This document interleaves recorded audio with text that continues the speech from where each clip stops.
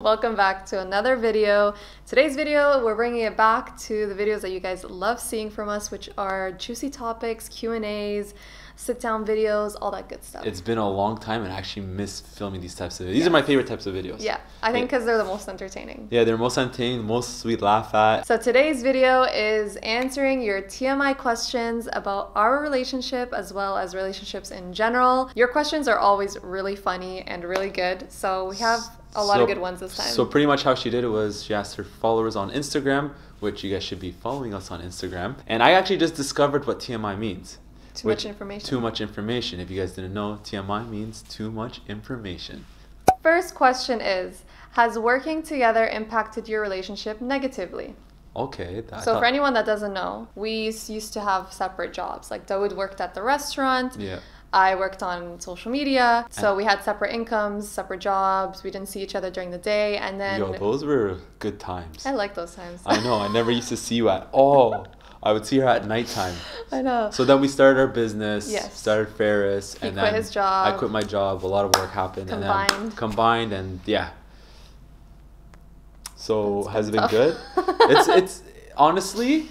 What's your opinion? My opinion is it's difficult to mix work and regular life because you see each other all the time. So let's say something pops up, like something happened or something pops up for the business. You right away like get to the point right there, and then it just becomes your life. And like we try to balance out work and life situations, but it's really, really tough because things always happen to us 24/7. Yeah, so like work-life balance is really difficult when you're working with your partner, because especially when you work from home, because there is no separation between home time and relationship time and like work time. It's always mixed up. So like you'll be watching Netflix and like chilling, and then you'll get an email and then you'll start discussing that about work. Or like a thought pops up in your mind, yo, we should start doing this. And then she'll be like, shut up, it's not time to work.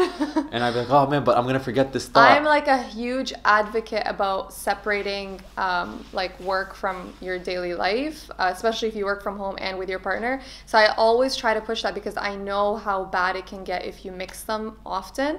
But he's the type that's like, no, we gotta hustle, we gotta work on this 24/7. Yeah, I believe the first like 5 years of business is when you gotta put your full time and effort into it. Especially when you're an entrepreneur, there's no like 9 to 5. But guys, 24/7. There's something that a lot of you guys might not know or might not think is a big deal, but it's not like we're only running a business. We're also making content, YouTube. That's why you haven't seen us on YouTube as often as we used to, because we had to sacrifice it because of our business.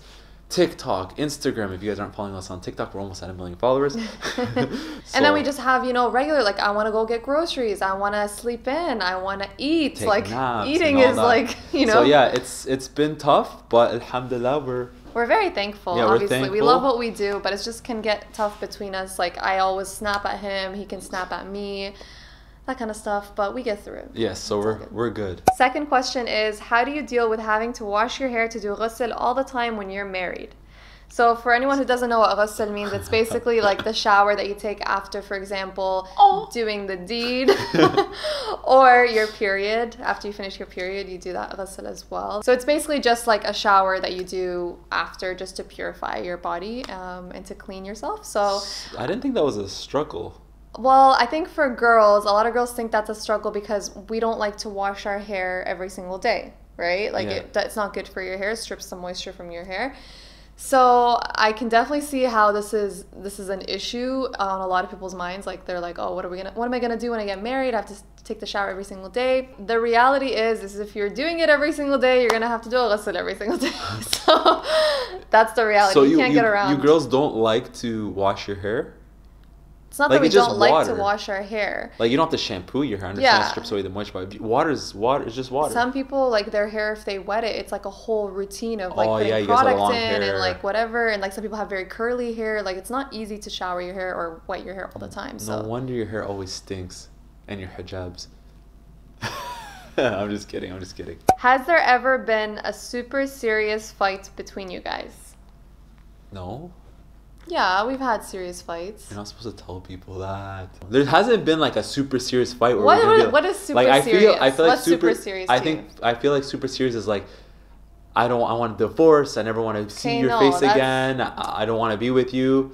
You did this, that. I can't take it anymore. I think that's more of a serious fight. But there's obviously like fights that happen that are resolvable. We've never been in a situation where we're like, hey, No. Jasmine, I can't talk to you anymore. I don't want to talk to you for 10 days. No, but we've had fights that topped our other fights. You know what I mean? Like every time a fight tops the other, we're like, yeah, whoa. but it's never like to the point where it's like a super serious like relationship ending fight type of thing. It's more like alhamdulillah. She loves me more than I love her, which is perfect. So perfectly we're good. Fine, yeah, it's perfectly totally. fine. The next question is navigating intimacy with your partner for the first time natural or just really awkward?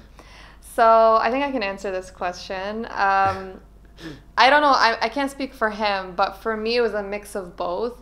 Like, you do get a sense of like, oh, I kind of know what I'm doing because this is like naturally what you're supposed to be doing kind of thing in a relationship. But you can't shake the fact that it's kind of awkward and you kind of feel out of place because it's your first time doing it. And that's with anything, like the first time you tie your shoes or the first time you drive a car or whatever. It's always going to be weird and unfamiliar for you. And mix that with the fact that you're feeling vulnerable at the same time could be like a mixture of like really awkward.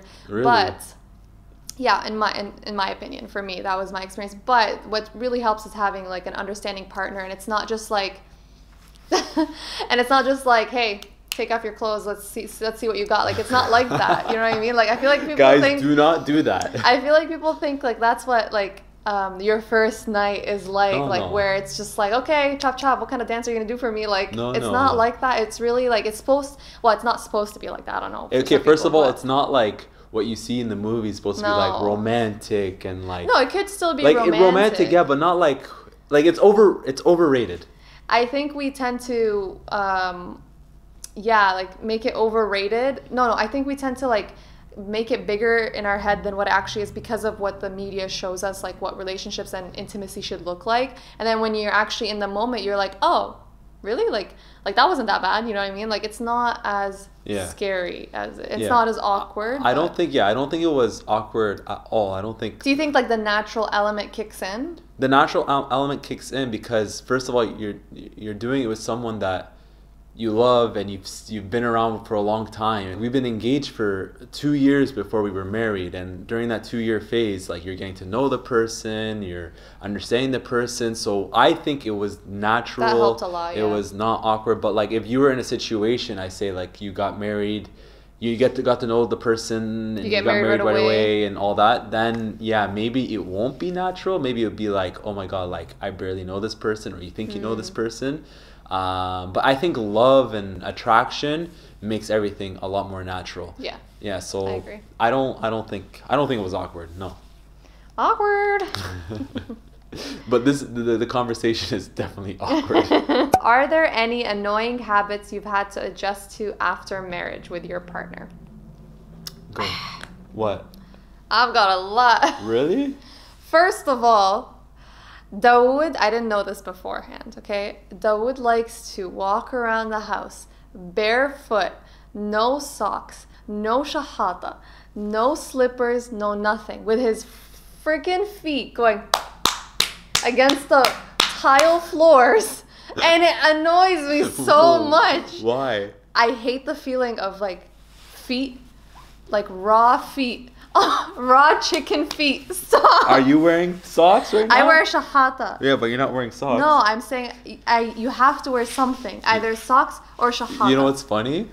It's so true because I'm not wearing any socks right now or shoes or anything. He so always has his crusty feet on the floor, just sweeping up the floor every day. But it's all good. No, it's not, because then he lifts his feet up on the bed and they're so crusty. And I'm like, what is that? He's like, oh, nothing. Just, like, why? Why is that? Okay, and then when he needs a shahata, okay, when he needs his slippers, he's showering, he needs his slippers. Where's my slippers? And he can't find it. And okay, but the other day, I'm like, why aren't you wearing your slippers? And he says, I don't know where it is. As he jumps over them to walk to the other side. He literally did a little skip over them, and he said, I didn't see them. Okay, why are you exposing me right now? I even told his mom this, and I was like, I don't understand like how he walks around without slippers on. When in Canada, when I was talking to your mom, and then she's like, I know. She was like complaining with me. So yeah, but I think everyone in my family but my mom does that. Yeah, your mom always has slippers on. Always. She takes naps in the middle of the day. There you go. That's super annoying. Like it'd be like it'd be like like we just woke up, like let's say at 9 p.m. or 9 a.m. or 10 a.m. or something. She'll go to sleep at like 1 o'clock to take a nap. I'm literally like a baby. And like it's in the middle of the day. Because we're filming at night, like as you can see it's dark, she likes good lighting. We always, because she takes these naps, it always ends up being like about to get dark to take content. So you're blaming our lack of good content on me. Our content's awesome. Mm-hmm. Our content is lack of good awesome. Lighting on me. Yes. Thanks. Yes, and she's the type, if it's not perfect lighting, forget it. We're not filming anything. We're not doing anything. Done. So that's two complaints. That's 2 complaints. What else? You never do your laundry. I always have to fold the laundry. Actually, I fold my own laundry.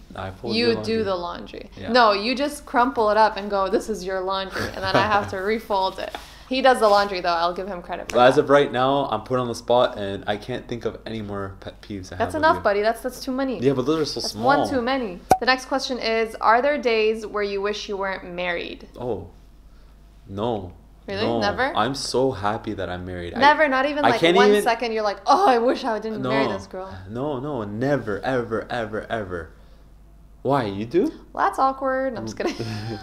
No, I've never. Even like during our worst fights, I've never for a second like had that thought in my head. Never. Like, oh, I wish I wasn't married. I'm like because that doesn't solve anything. I can't even remember what my life was before I was married. I know, me too. Like I can't picture my life without you. Aw, me at too. all. Okay, next question is, what scares you the most about having a baby? Ooh. That's a good one. Okay. If you guys don't know, we are probably the most scared couple on planet Earth in terms of having kids. Am I that scared? Come on, I'm not that scared. I'm petrified. Yeah, Jasmine, like, before we get right into the topic, Jasmine, she's so scared to give birth because the only thing she's thinking about is not the birth part, it's about pooping in front of me. I don't want to poop on the baby. and at the same time, forget that. I've never even heard or smelled or heard her fart in my life. So she's so scared of that. The first time happening. I'm actually more scared room. About pooping than the actual birth. And I'm not kidding you. That's all she thinks about. And I'm like, man, it's not a big deal. And now like, if it does happen when she's giving birth, I'm not going to tell her. Yeah, right. You'll hold it against me for the rest of my life. I won't tell you. Yeah, you would. But are you scared? Like other than that? I think what scares me the most, other than pooping while I'm giving birth, is I'm not really scared of like the pain. Like that does scare me, but I know that I can handle it. But because our bodies are meant to do that. But I think what scares me the most is not being able to mentally handle having a child. Having it affect our relationship and our communication, because I know it can add a lot of stress. I think that's the real test too. Yeah. I feel like that part right there is the real test for our relationship, because when a baby comes involved, it's a whole different different ballgame. Your whole life changes. Our relationship might change, and like you say you're gonna be able to do this. Yeah. But like when you come into that, you might forget the things that you want to do. So all right, future Dawood, if you are watching this, just remember to change a diaper. Change a diaper. Okay, you cut me off, but just remember to treat your wife the way you always treated her before you guys had a baby. Yeah. Anyways, we'll see you inshallah for the next video. We love you guys. Bye now. Bye.